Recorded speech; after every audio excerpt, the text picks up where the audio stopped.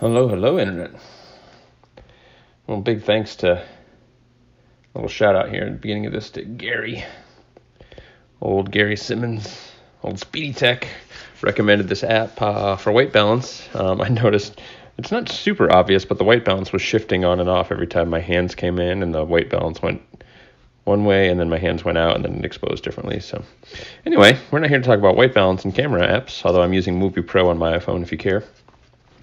So if it works, it's worth the $6. If it doesn't work, well, I can just cancel it. So anyway, what do we got today? Big old shout out to Eric Gonzalez over at the THRAXX EDC team. Good guys, and well, we'll bring out the other one in a minute here. We'll talk about that. But he reached out to me about wanting to review this, and I said, sure. I kind of like to look at this, and just with kind of where I'm at, I don't have a lot of desire to go out and buy a lot of spinners. My just collection's pretty solid, but there's certainly a lot of spinners out there I've liked, and it's the holidays, so I'm trying to, I went pretty crazy with what I spent early on in the spinner game, so... but I did really like the look of this, even more so than the full-size THRAXX. There was something about this mini size that I'm starting to really appreciate. Mini bars. Ooh, look at her. So he asked me about what metal he wanted to send me, and I said, surprise me. So he surprised me with a little bit of brass, which is actually nice because the other one that I have, let's just bring it in, is stainless steel. So let's talk about this. So first and foremost, I feel like a lot of times I'll say that and I'm way into my video when I say that, and we're not really at first and foremost time, but first and foremost here, when I bought this, I guess we should bring this in and talk about this one a little bit. When I got this, I went for the machine finish. They didn't seem like they had offered a lot of machine finish before, and I've never really been a huge fan of the media blasted, so I got this in the machine finish, and you'll remember me saying there were a little bit of sharp edges here, and it just seemed a little unfinished, and that's because it was a machine finish, and I don't think they, the machines that they're using don't get the exact same type of finishes that I think some other machine finishes get. Like you look at something like a Portal, for example, that's got, where's my Portal? Here's my tri-portal. Like this is essentially machine finish, and these edges aren't sharp with any burrs, and there was a little bit on this guy, right? So, I think, rightfully so, there was a little bit of disappointment between me, and then a little bit of disappointment between some of the people that saw the video and saw the price tag and had concerns about that. But with just a tiny bit of work, I do really appreciate the machine finish, so I don't really hold that against them. But I kind of wanted to say that and get that out of the way first, because I ended up getting the media blasted version, and their media blasting is something else entirely. So I don't think it was flawless out of the box. Let's just say that. I feel like I might have put one. Yeah, that's something from me. I'm not sure what. And that might be like the only one. Whoops, bumped the camera. But this is like butter. This is so ridiculous, the machine finish they got in here. And I have an idea for what I want to do to kind of customize this guy, but I didn't want to do that until I got this video out, because one, I wanted to show it to you as it comes, especially since it was sent to me to review. I want to see it in the way that you got it. If it was something I spent my money on, I don't feel kind of obligated to necessarily show it off as I got it. But in this particular case, again, since it was sent to me, I want to show it off as I got it. And this this media blasting is so fine. It's so smooth. It's almost like a polish. It's crazy. In fact, you can see, let's see if we can get this right. Yeah, see, you can see very slightly the machine swirls, the machine marks in here through the blasting. Right, the edges are all still very acute, like a machined edge, just ever slightly rounded.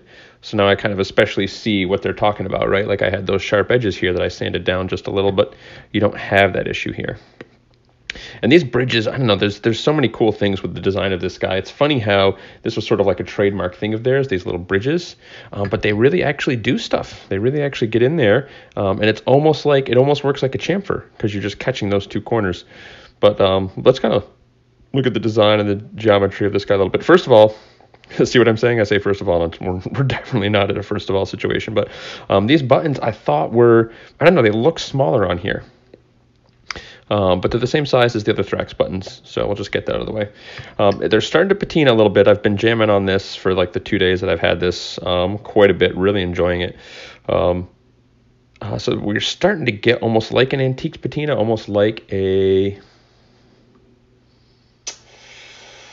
I don't have a good example sitting by. Oh, yeah, I guess I do. Almost like a sort of like a blackened in some of the recesses just a little bit and then wearing off. Obviously not to the degree of something that's brass blacked. We'll put you over here and give you a little spin. Yeah, it's starting to get just a little bit of texture in here, yet the body isn't patinaing really at all. And especially with something that's media blasted, you usually expect that to patina a little bit faster, but it's just looking gorgeous. I think I was starting to say more than once, but never got to it. These bridges, I think, look stunning, because look, they're just like a straight line essentially through there. And I just think that looks, I don't know, there's something about that to me that I really find appealing. There's no extra weights or extra cutouts in these weights. So it's a very simple looking, classy design. This to me is almost kind of like the epitome or the epitome, as it were, of the bow tie shape. This is really just, I feel like, there was the Dapper and the whole THRAXX thing way back in the day. And there's probably someone else that's like, maybe was the originator of like a bow tie design, but this is like refining it. You don't have to be the first if you do it the best. Sort of like Apple, right? Everybody can complain about, oh, so-and-so did this before Apple, right? Like you see the iPhone 10s, oh, so-and-so did facial recognition. Yeah, well, it sucked, Anyway, that's neither here nor there. So you don't have to be the first if you're the best. There's other bow tie shapes out there, but this to me, and I haven't used their full size, but I have used, something like this, for example. I know it's not really like the same thing, but this is a bow tie shape, right? Spins, flicks really well, really nice, but it's not, I don't know, this is kind of where it's at. So let's start talking about this guy a little bit, shall we? So, how does it fidget? Fidgets fantastic, like a dream. This thing is stunning. This thing is amazing. It is small, it is light, it is fast. It's everything I would expect of something like this in like a bar form. Now this being a tri is super smooth. Let's actually weigh them because I haven't weighed it yet, despite fidgeting with it quite a bit. So it's definitely a relatively light spinner. It's not super heavy.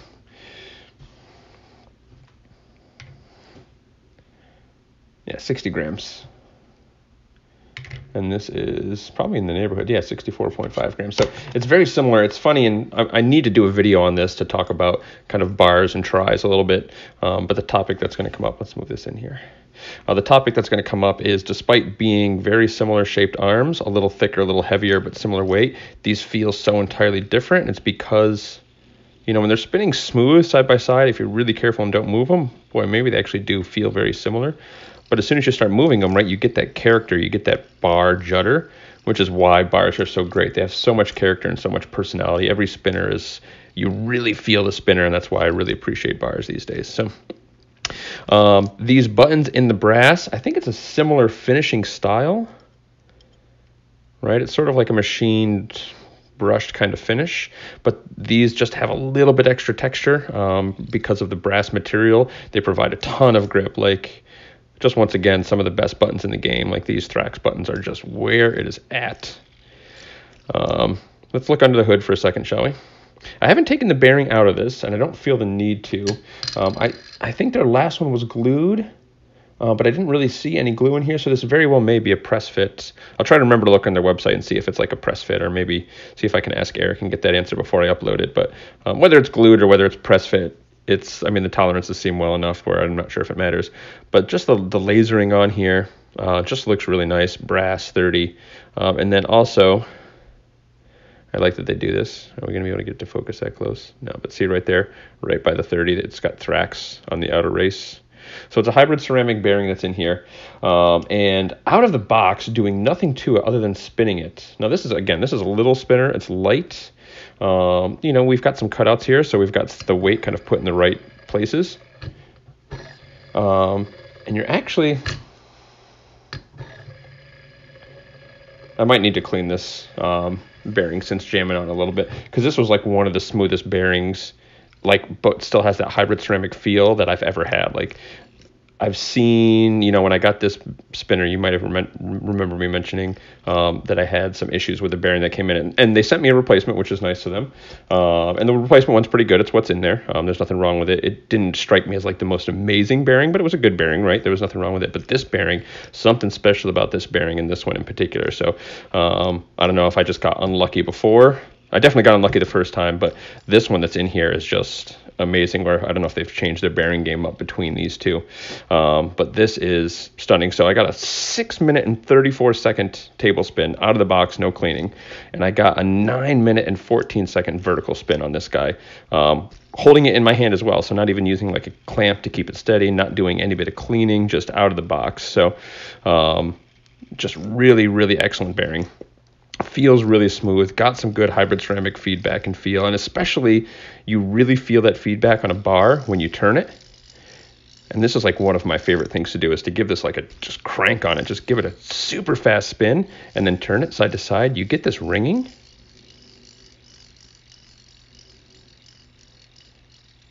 Oh, it's just so good. It's so good. The finish again on it, like I was saying, it's like butter. It feels so good in hand. It's great for gentle flicks, but it really works for preloaded flicks, and you guys know that's my style, right? I love a good strong preloaded flick. There's some spinners that are just nice to just caress and spin. Boy, we're getting kind of some all-stars. We're getting a lot of airtime here. You know, like this kind of a spinner, it works really well for slow fidgeting. I don't know if it's the best slow fidgeter, but I feel like it's one, especially probably since Fabian talked about it, it's one that you kind of just bring up when you talk about slow fidgeting. But this guy just works when you crank on it. Buttons, again, feel fantastic, everything about it. Getting in there, again, these little bridges, despite looking like they probably wouldn't do a damn thing, actually do quite a bit. This... You know, it would probably honestly work just as well if they weren't there, but there's something about having that little bit there, especially on like the flick. Especially with a preloaded flick, you're kind of way on the outside catching that corner, so you're not really using it too much. Man, this thing is fun to jam on. It's fast, it's responsive, it feels like it wants to be where you want it, right? I always refer to the Valkyrie, right? That was sort of like the big, like, hey, where the hell is this spinner? You go to spin it, and it's like, I can't find it to grab it, to fidget with it. This is always there. Just a treat, just an absolute treat. This is a gem. So I'm really, really excited and really happy that they sent me this. So I've got some ideas. Oh, yeah, since we're looking at it, and we're getting some cool kind of reflection. The spin profile on this guy is really cool. So you get, you know, just the way everything's smooth in this raised weight. Whoops. You get just, it's just a really fun, really nice to look at, really simple, well-executed design. And you guys know me, I'm a fan of simple, well-executed things. So, you know, I think we especially early on with this guy had maybe some concerns about the price of, you know, what you're getting for American made versus what you can get, you know, looking at like this versus the Very Dapper, you know, THRAXX versus Very Dapper argument. But especially seeing the finish that they put on it, there is no question, like, this is what we're talking about when we're talking about that, you know, not even necessarily U.S. made, but just when you're talking about that precision quality. Yes, it does happen to be made in the U.S., and yes, that's going to, just a fact in and of itself is going to cause some issues with the price. I shouldn't say issues, but like some increase in the price, but absolutely well worth it. So I believe these go, I'm not sure what's in stock right now, actually, but I believe these go for, when they are in stock, in the 110 neighborhood, I believe. Again, I'm spoiled, right? Get yourself a YouTube channel, records a tons of videos, spend thousands and thousands of dollars of spinners, and yes, you too might get sent a free $100 spinner here and there. So I should say the balance on this guy is almost perfect. Now, it does go off, depending on which side you're on, it seems like one corner of one arm is a little heavier, so one side looks like it goes a lot farther, but it goes real slow. Again, this is like a really excellent bearing, and it just kind of like stops. It doesn't feel like it's got any wobble. It feels like dead smooth on my fingers. Like I'm not really feeling any wobble at all, just the tiny bit of like, you know, bar judder. But again, that judder on this has so much character. Again, that's what I love about bars, is all that character. And especially this one, and being brass and being that nice hard hybrid ceramic. If you hold it dead still, right, it's pretty smooth, pretty quiet.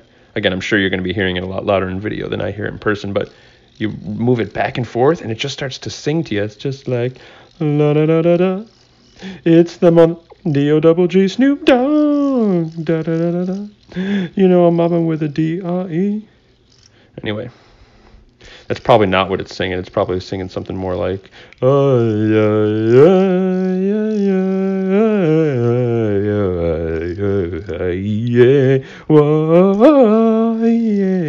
If anybody can tell me what that's from, props, because I probably didn't do it justice, but I think I got it well enough that you would probably be able to identify it. So someone's going to be able to tell it.